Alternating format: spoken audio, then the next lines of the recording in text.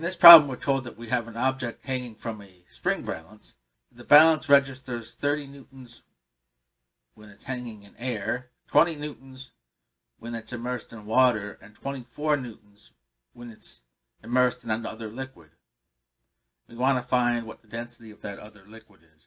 So we have our three cases illustrated here. In air, so we have our weight in air.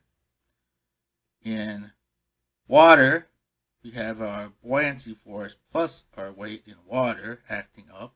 And in our other fluid, we have our buoyancy force, a different buoyancy force, plus the weight in that fluid acting up.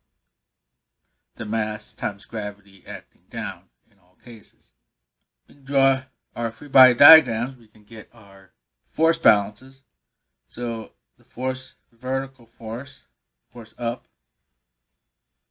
in water must equal the weight. The weight is what we measured in air. So we get that the buoyancy force is simply the weight in air minus the weight in water, and that we know is 10 newtons.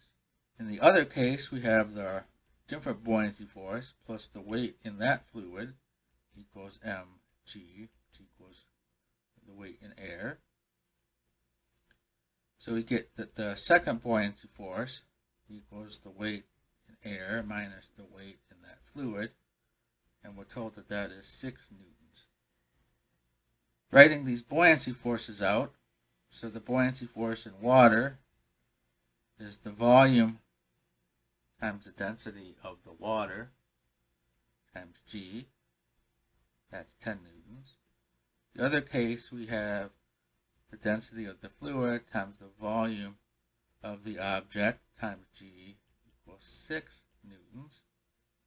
We can divide these two equations, so we get that the density of water divided by the density of the fluid equals 10 newtons over 6 newtons, equals 5/3.